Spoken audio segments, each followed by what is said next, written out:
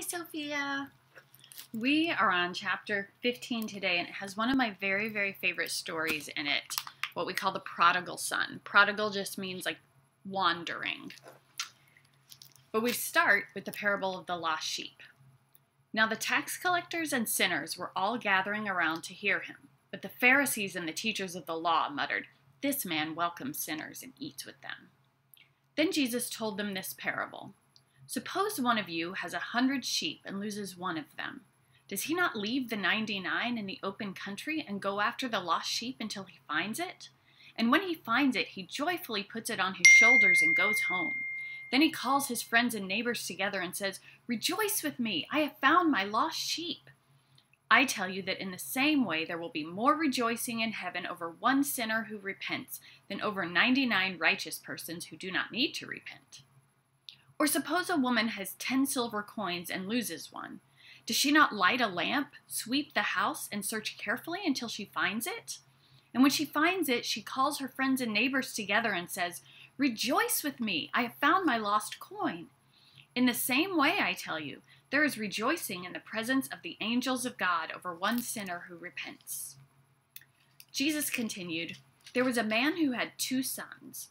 The younger one said to his father, 'Father, give me my share of the estate.' So he divided his property between them. Not long after that, the younger son got together all he had, set off for a distant country, and there squandered his wealth in wild living. After he had spent everything, there was a severe famine in that whole country, and he began to be in need. So he went and hired himself out to a citizen of that country, who sent him to his fields to feed pigs. He longed to fill his stomach with the pods that the pigs were eating, but no one gave him anything. When he came to his senses, he said, 'How many of my father's hired men have food to spare, and here I am starving to death? I will set out and go back to my father and say to him, Father, I have sinned against heaven and against you. I am no longer worthy to be called your son. Make me like one of your hired men.' So he got up and went to his father. But while he was still a long way off, his father saw him and was filled with compassion for him. He ran to his son, threw his arms around him, and kissed him. The son said to him, 'Father, I have sinned against heaven and against you. I am no longer worthy to be called your son.' But the father said to his servants, 'Quick, bring the best robe and put it on him. Put a ring on his finger and sandals on his feet. Bring the fattened calf and kill it. Let's have a feast and celebrate. For this son of mine was dead and is alive again. He was lost and is found.' So they began to celebrate. Meanwhile, the older son was in the field. When he came near the house, he heard music and dancing. So he called one of the servants and asked him what was going on. 'Your brother has come,' he replied, 'and your father has killed the fattened calf because he has him back safe and sound.' The older brother became angry and refused to go in. So his father went out and pleaded with him. But he answered his father, 'Look, all these years I've been slaving for you, and I never disobeyed your orders. Yet you never gave me even a young goat so I could celebrate with my friends.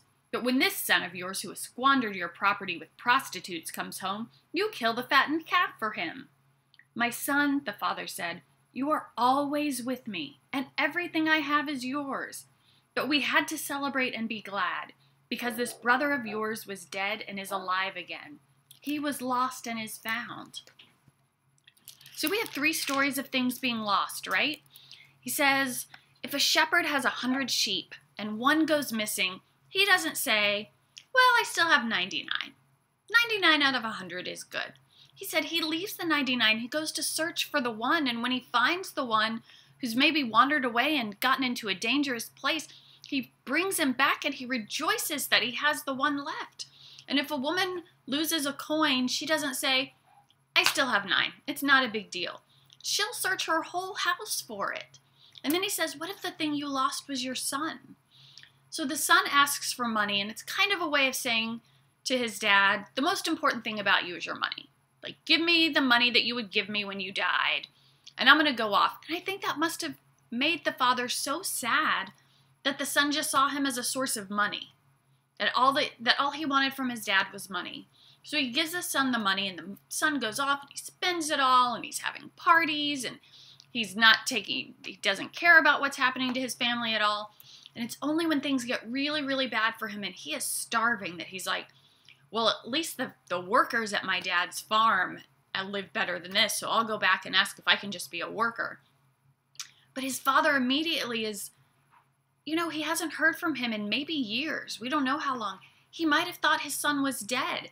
And when he sees this son coming back, he's so thrilled that his son is alive, that he's like, I'm forgetting everything that you did. I'm not mad about the money. I'm not going to say, think of what he could have said. He could have said, well, this is a lesson for you, isn't it? Maybe you need to suffer a little bit so that you'll remember what to do right the next time.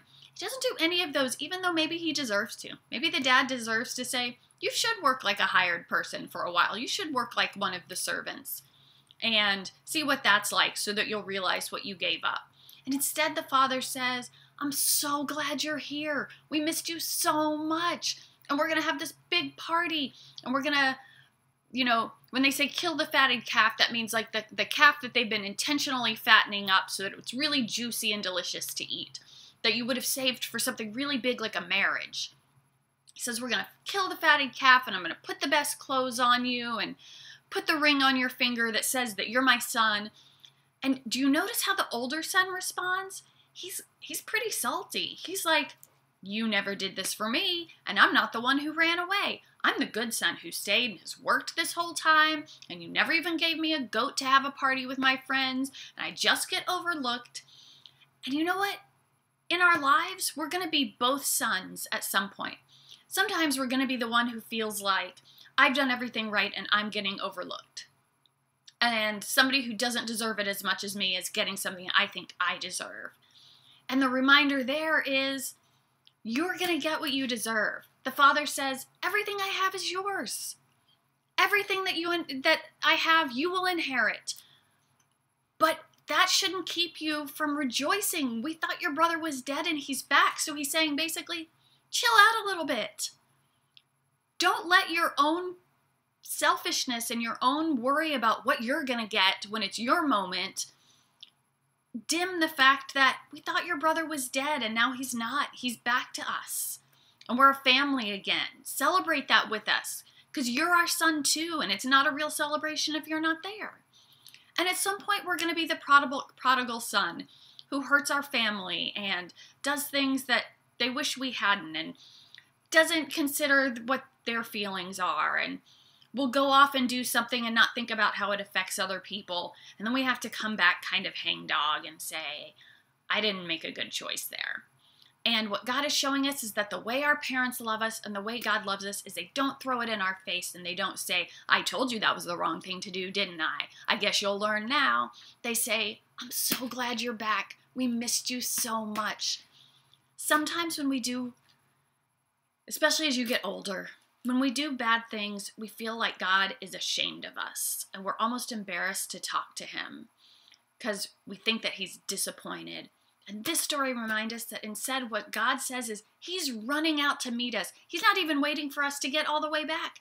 He's running out to meet us to say, I missed you so much and I'm so glad you're back.